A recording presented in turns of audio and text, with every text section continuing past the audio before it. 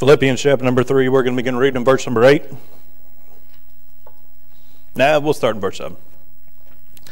But what things were gained to me, those I counted loss for Christ. Yea, doubtless, and I count all things but loss for the excellency of the knowledge of Christ Jesus my Lord, for whom I have suffered the loss of all things, and do count them but dung, that I may win Christ, and be found in him, not having my own righteousness, which is of the law, but that which is through the faith of Christ, the righteousness which is of God by faith, that I may know him in the power of his resurrection and the fellowship of his sufferings, being made conformable unto his death, if by any means I might attain unto the resurrection of the dead. Now the Apostle Paul, in his epistle to the Philippians, in the church at Philippi, keep in mind this is the church that was started out of that jailer's house. One night, the Apostle Paul and Silas were in prison. They'd been beaten. They were in the inner prison, the filthiest part of the prison, probably up to about 18 inches of muck and mire, but keep in mind they were chained hand and foot to the wall, which means they were laying on their back. So it was all that they could do to keep their nose and mouth above all of that vile refuse in the inner prison. Not to mention the fact that they'd just been beaten on their backs. They'd been lashed. And they've got those open wounds laying in all that muck and mire. And what do? Well, they started praying, got to singing. God sent an earthquake, opened up all the jail cells. That Philippian jailer got saved. Then he took them home to his house, which he was allowed to do. He was a jailer. He could take charge of the prisoners.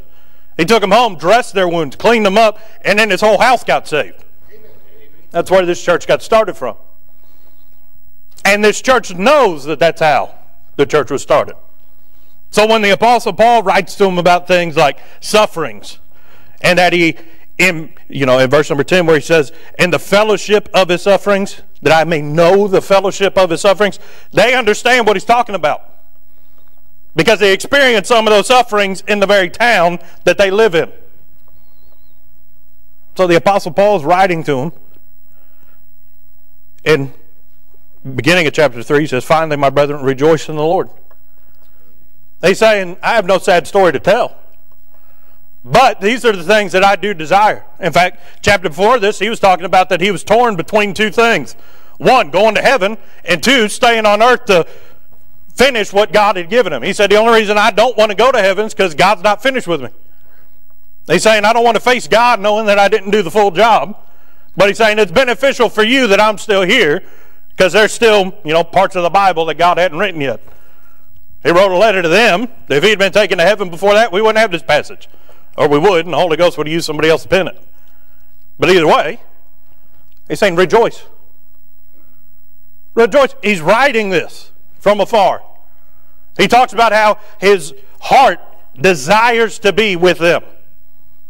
That he yearns after them in the love of the Lord, that he desires to see him. Then we get to chapter number 4 after this. You find that he couldn't go, but he sent somebody else to go. Somebody who had been sick unto death, but God touched him. And as a result, he's saying, just more reason to rejoice. He's saying somebody else who was in suffering, God delivered him from it. But from verse number 7 down to verse number 11, I find what real revival looks like. If you really want to know what revival looks like, I told y'all 2 weeks ago, I don't know what it takes to have revival. God does. That's in his hands. It is our job to submit ourselves, to yield ourselves, to become humble, as Christ became humble even unto the death of the cross, and follow the will of God. And when we do that, I find that our lives will look like verses 7 through verse number 11. Starting in verse 7 and 8. When revival comes, there will be a shedding. A shedding. Verse number 7. But what things were gained to me, those things I counted loss for Christ. Now keep in mind what he's talking about. Right before this, in verse number 3, he started talking about that circumcision of the flesh, the law. What made him a Pharisee, as Saul of Tarsus. And when he's saying, I count all things as loss, what he's talking about, my former life, I count it all loss. He goes on to say that he counts it as dung. We'll get to that here in a second. But what's he talking about? I count all things lost. Do you understand that as a Pharisee, when Saul of Tarsus walked into a room, people took note? He was of the elite of the elite. He studied under the feet of one of the greatest teachers of his day if you wanted to become a Pharisee. In fact, he said that he was an Hebrew of the Hebrew elsewhere. What's that mean? Well, if any of y'all ever saw that movie with Tom Cruise in it, Top Gun, he was the best of the best. Right? When you were looking for somebody to go and do a job, why do you think they committed the persecution of Christians to Saul? Because they thought they could count on him. They said, that man desires after God. Well, he desired after God so much that when he met him, he forsook everything that he used to know because he found out it was a lie. But he's saying, we were of the circumcision of the flesh, under all the privileges that came as a Pharisee. If he asked somebody to do something, they'd have done it. If he got up and taught a Sunday school lesson or in the temple he read from the scriptures, people would do what he taught. They wouldn't question him. He had authority. He had a claim. People gave him praise for his accomplishments. The other Pharisees, they congratulated him for the fact that he held the coats of the men that stoned Stephen. Because in his mind at the time, he thought that he just put an end to a heretic. Somebody that was going against the things of God. But what he found out on the road to Damascus was he wasn't persecuting Stephen, he was persecuting God. Saul, Saul, why persecutest thou me? And he said, it's hard for thee to kick against the pricks. Yeah, it really is. But when he says, I counted all as loss, you guys realize that in order to be a Pharisee, you had to be married under the law? Do you understand that the Apostle Paul had his family disown him? Under today's terms, he got divorced because he met Jesus. And he's saying, I count that as loss. I don't even desire it. I count it as dung. That means he found it reprehensible. All the privileges, his own family, he says, if it keeps me from Christ, I despise it. Raise your hand in here if you guys went out shopping for dung this week. And most of the time when you do, it's not just, fresh off of the cow pasture. What is it? It's been processed into fertilizer. Because you don't want to deal with it. You'd rather have Miracle Grow or something else. Right? Nobody says, yeah, give me a life full of dung. But the Apostle Paul says, since Christ, anything that keeps me from Christ is altogether unbearable. What was said of Job? That he was a man that feared God and eschewed evil. That's what made him, in faith terms, a perfect man. He was complete in the fact that nothing was going to keep him from God. And one step further, anything that had a chance of keeping him from God, he hated it. He eschewed it. It made his soul sick to even think about doing something that would come between him and God. That's what the Apostle Paul's talking about here. Now, how do you get to a state where anything that isn't God's manifest presence in your life, how do you get to a state where anything but that makes you sick? Perfect love casteth out all fear. But what if I lose that? I gain Christ. But what if I have to give this up? You may get more Jesus. But what if they talk about me funny? Don't worry. I've got an advocate with the Father. His name's Jesus. He's bragging on me to the Father. The Apostle Paul stopped caring about what his flesh desired. He shed the old man, which is, in verse number 8, we'll pick up, right? Yea, doubtless, and I count all things but loss for the excellency of the knowledge of Christ Jesus my Lord, for whom I have suffered the loss of all things, and do count them but dung, that I may win Christ, and be found in him, not having my own righteousness, which is of the law, but that which is through the faith of Christ, the righteousness which is of God by faith, that I may know him and the power of his resurrection. When revival comes, there will be sacrifice. Not talking about giving things up. I'm talking about killing the old man. Mom and Dad used to sing that song, The Old Man is Dead. Well, sometimes people try and do what Frankenstein did, shoot some electricity in the flesh and resurrect it. Why do you think that Christ said, take up your cross daily and follow me? We're not taking that cross to Calvary. That cross is for me to take with me so I can nail the flesh to it every day. In those days when it tries to wriggle free, I got to drive a few extra nails in it. Right? Or a nail, because of my lack of awareness, because maybe I'm not being as diligent as I should be, some of those nails may fall out. I may take some of those nails out on my own. But see, the Apostle Paul said, anything that keeps me from Christ keeps me from knowing the power of his resurrection. We were dead in trespasses to sin, but through his blood we were made alive. What did Jesus tell Nicodemus in John chapter number 3? Ye must be born again. Not a physical birth, the spiritual birth. So in order to know the power of the resurrection of Christ, I have to disown who I used to be. That's why he counted it as loss. He shed the old man so that he could become the new man.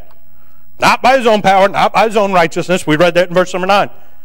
But by putting on the righteousness of Christ through faith.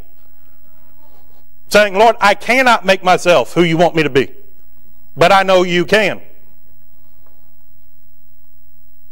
That sentence gives all control of how God makes us into that new person over to him. The clay does not get to tell the potter what it wants to be made into.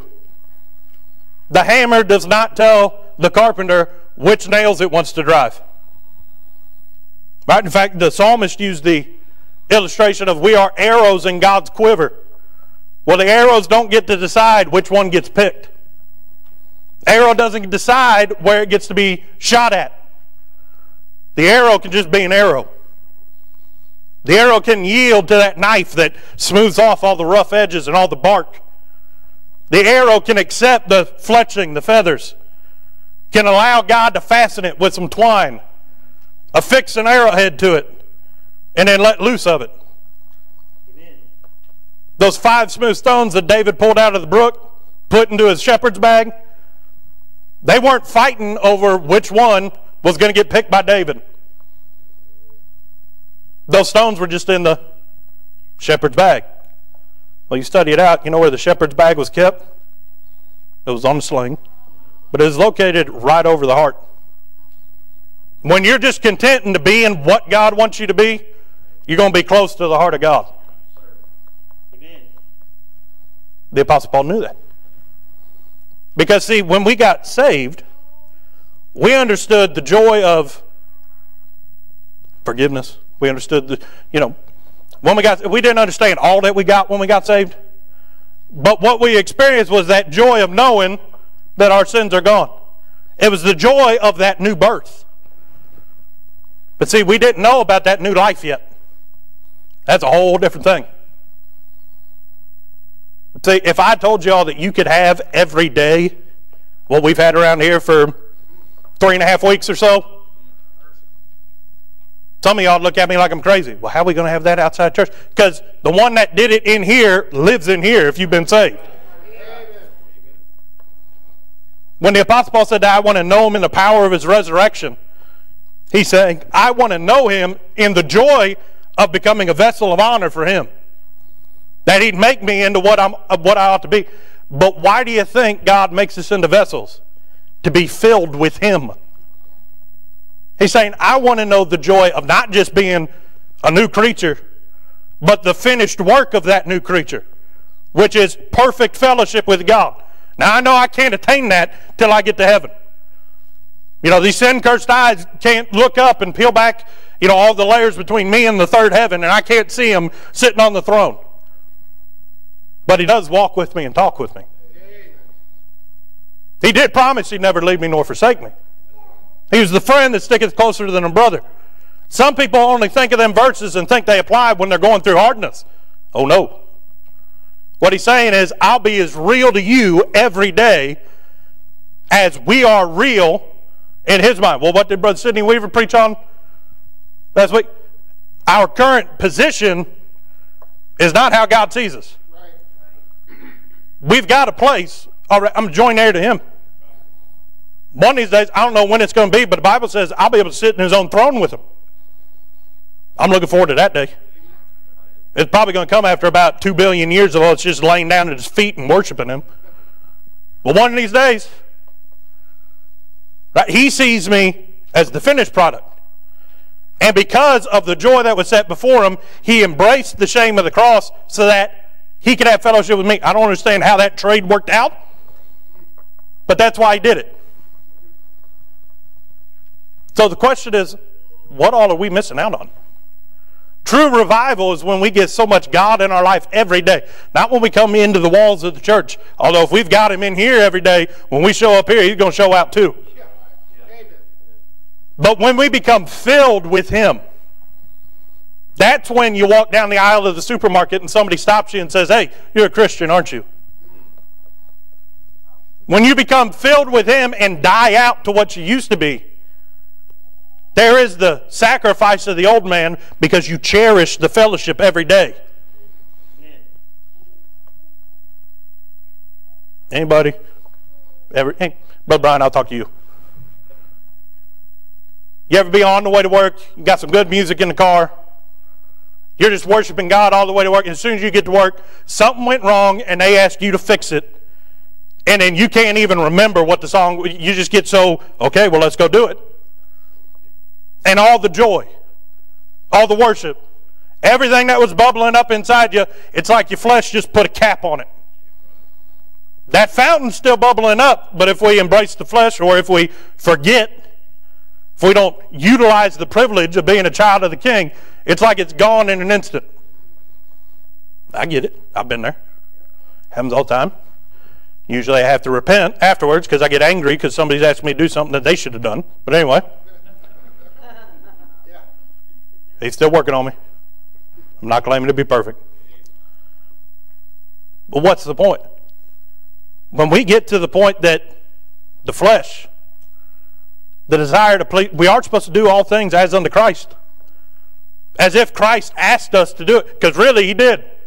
He orchestrated it to where that situation came into our life for a reason. But when I think of it as, well, the Lord asked me to do that, I can't do all things as unto Christ if I'm frustrated. If I see what's in front of me and I see it as an obstacle instead of an opportunity. Why were Paul and Silas singing in the jail? Because they said, hey, if we're here, God's going to do something great. Maybe we're going to get to testify in front of the whole city council tomorrow. Maybe they're going to get saved. Maybe God's going to turn this town upside down. They didn't know what God was going to do, but they knew he was up to something. That's why they never blew their testimonies. Because they realized that just taking up the old man, considering that flesh that they had nailed to the cross. He said he had to die out daily. Every day he had to make the conscious decision, no. Everything that could be, all the possibilities that your flesh is going to try and persuade you are worth just giving up something. Well, hey, don't pray today. Might be able to catch the episode of that show you missed last night. Hey, you know what? Don't have family devotion because you're running late. You don't want the kids to be late for school. Who says you can't have it in the car? Right? Don't at lunch today pray over your food because you're running late and you only got about 5 minutes to eat instead of the 30 that you normally do. And that's the day somebody's watching you to see, well, hey, was that just a one-off thing?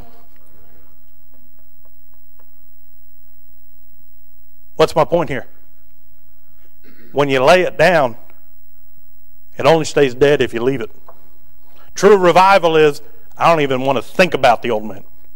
The Apostle Paul said that, as much as he hated everything that he used to be, he remembers it, and he's tried to get over it, but he knows that the flesh is going to keep reminding him. Why do you think he called himself the chiefest of sinners?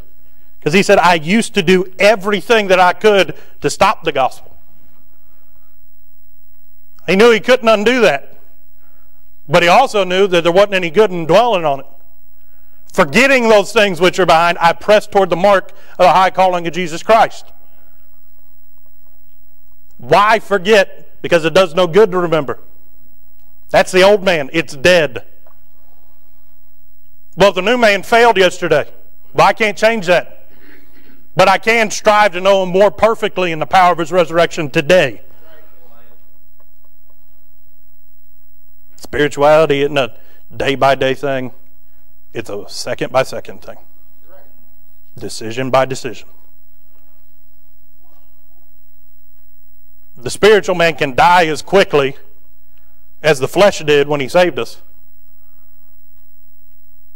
But through his righteousness, through his power, because the arm of flesh is going to fail me, but I can do all things through Christ which strengtheneth me. I can't keep the spiritual man alive, but if I embrace,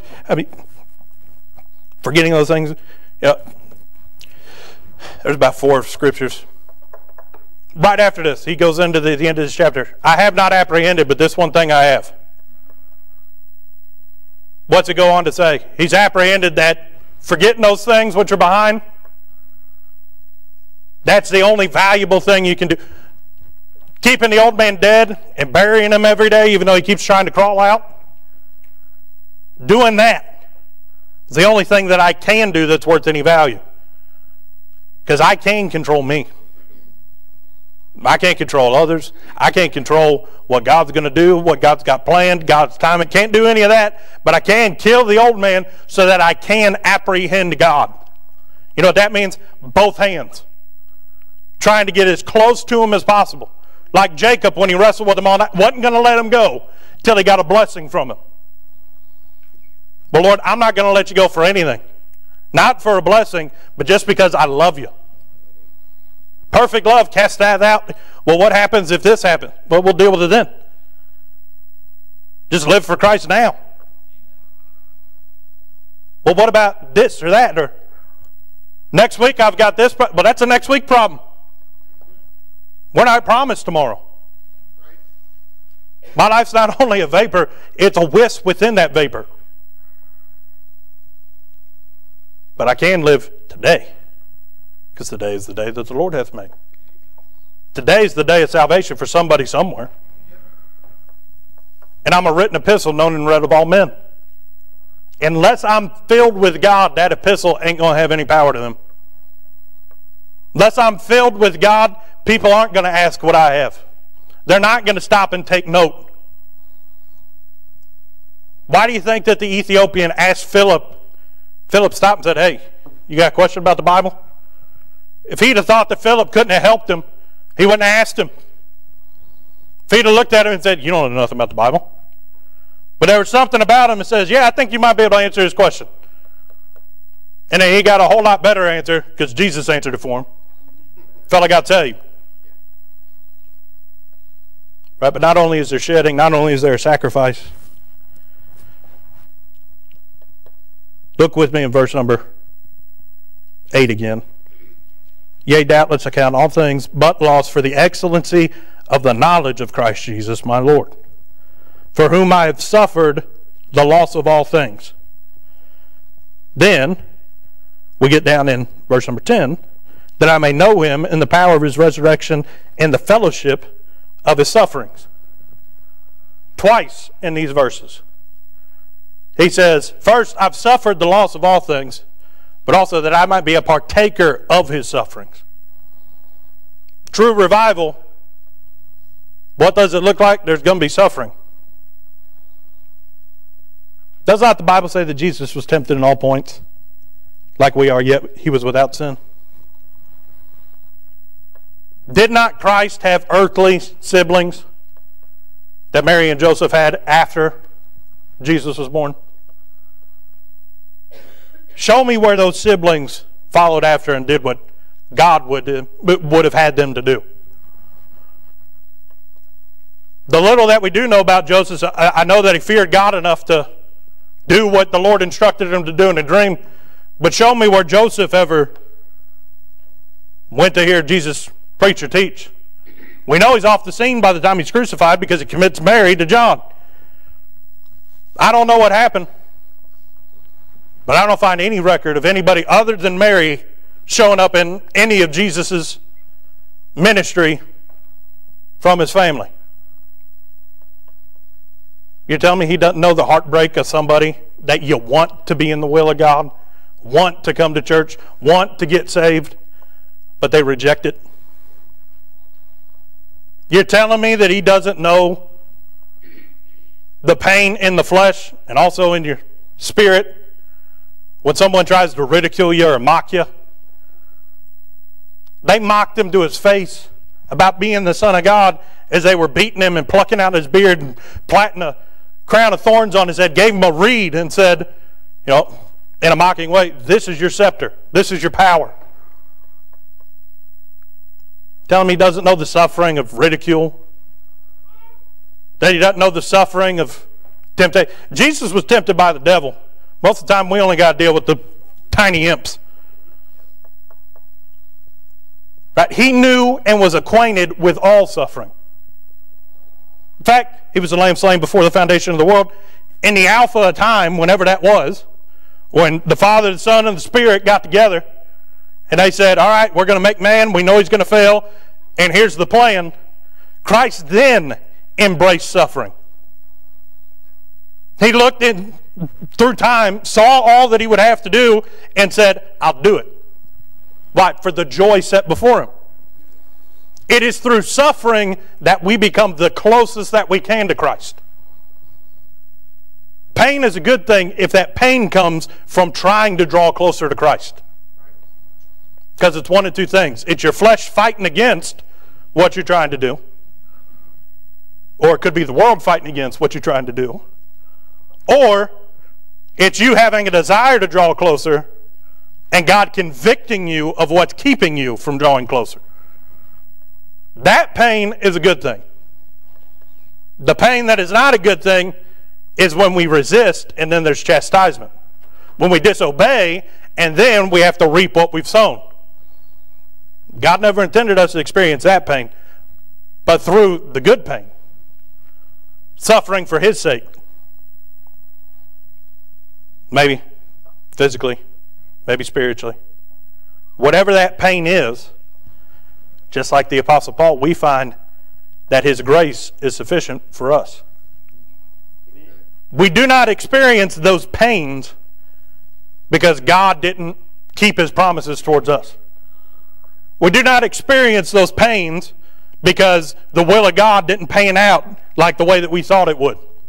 We experience those pains because this flesh is at enmity with our spirit.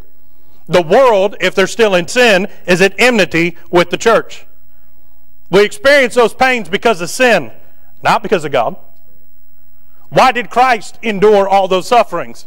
To forgive us of our sins.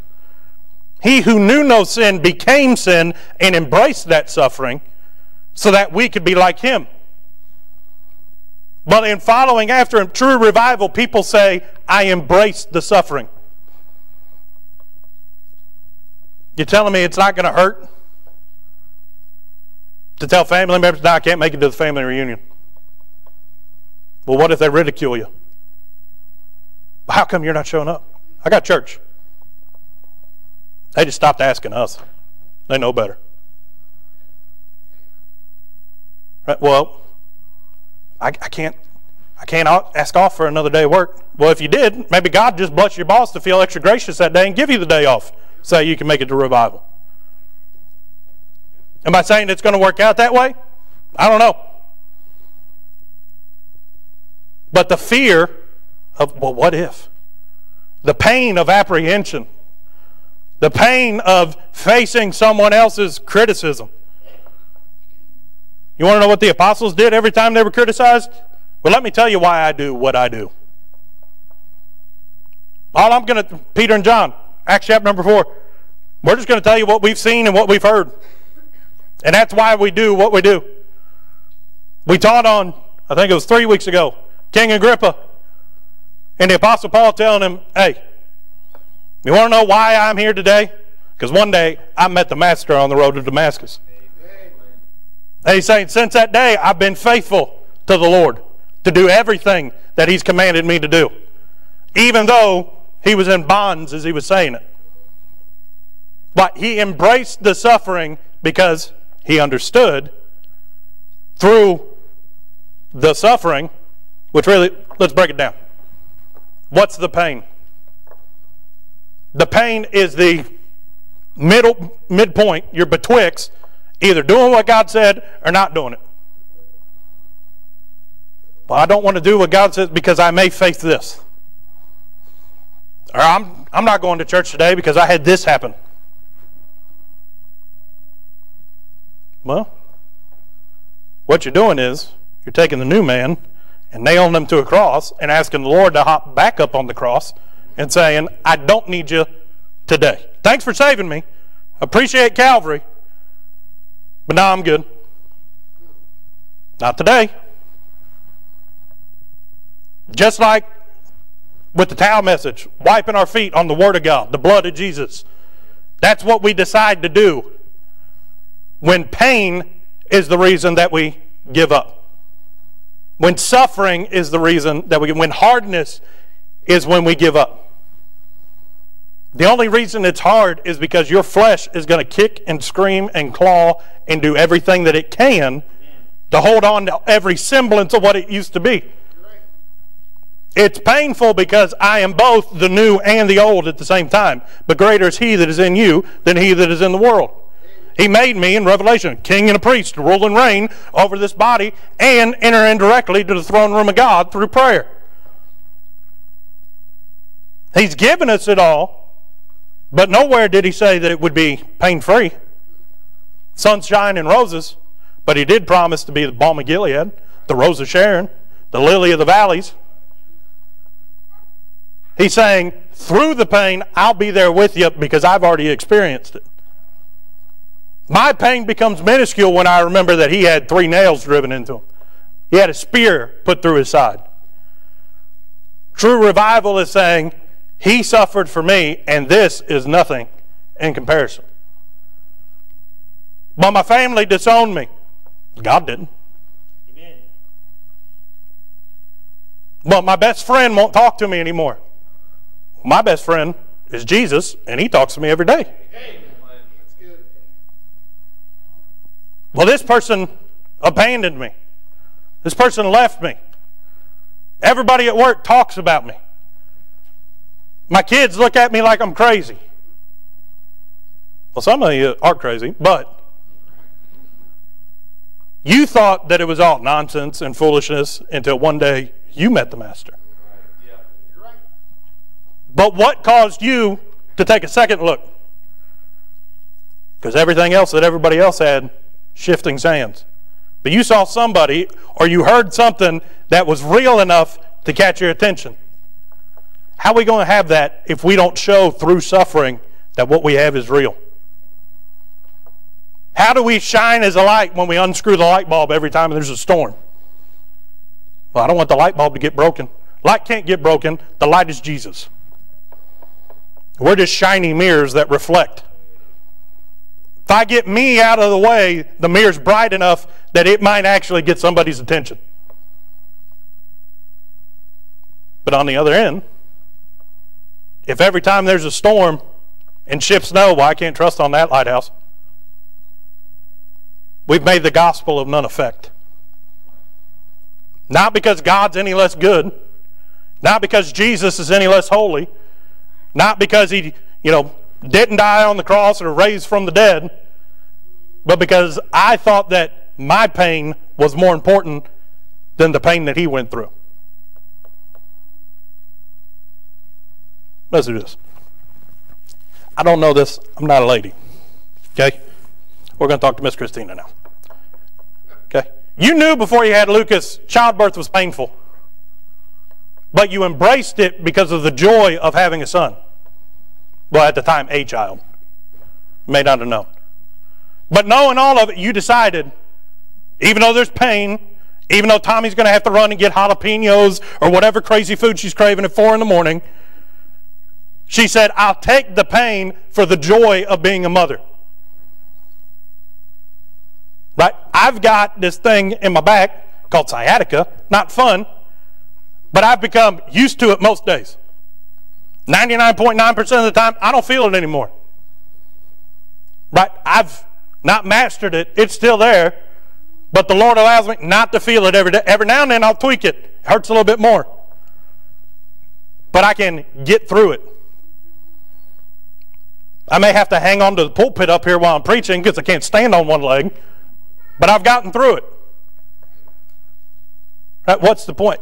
We are capable of so much more than our flesh will tell us we are. The flesh knows it's defeated and wants us to be defeated with it. But ever since Eve was told of God that because of her, taking the fruit and then giving to Adam, because she was the first one that sinned, she'd have to endure childbirth. Women, for thousands of years, have still embraced it for the joy of being mother. We get the joy of having Christ. Amen. We get the privilege of not just having a title or being associated with them. I'm sure somewhere we can go back through some family trees and figure out we were related to somebody very important. Whoop-de-doo. They're dead and gone. Obviously, you weren't related close enough to get any of the land or money, so what's the matter? But no, I am not just joint heir. I've been adopted. I'm a son of the King. But I'm also a brother of the Christ. I'm the tabernacle of the Holy Ghost. And if pain is what I have to put up with every now and then, and let's be honest, we'll get used to it eventually. Those things which once used to be mountains to us now are molehills because we matured in the faith. And what we're facing today will soon not even be a memory. Sure, it may get hot in the fire today, but hey, just like those Hebrews, just like everybody else that's ever gone through a hot spot in their life, if you're faithful, the Lord's there with you. Pain does not separate you from Christ. It's our fear of pain that does. Pain draws us closer to Him.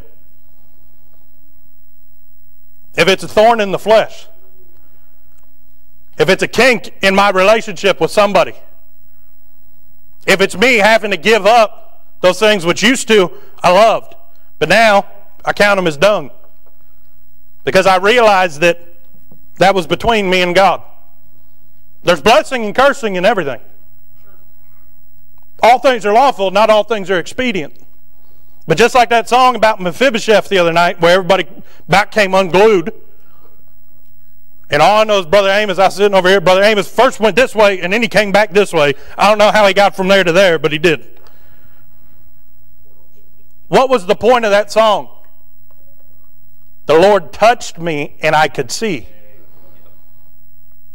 But as Christians, just because we're born in Christ, we've got the new creature, doesn't mean I'm seeing everything as He sees it. Well, there's nothing wrong with that, but if I could be doing something that draws me closer to Christ, every now and then He may have to come by, touch your brow again and say, hey, there's nothing sinful about this, there's nothing wrong about this.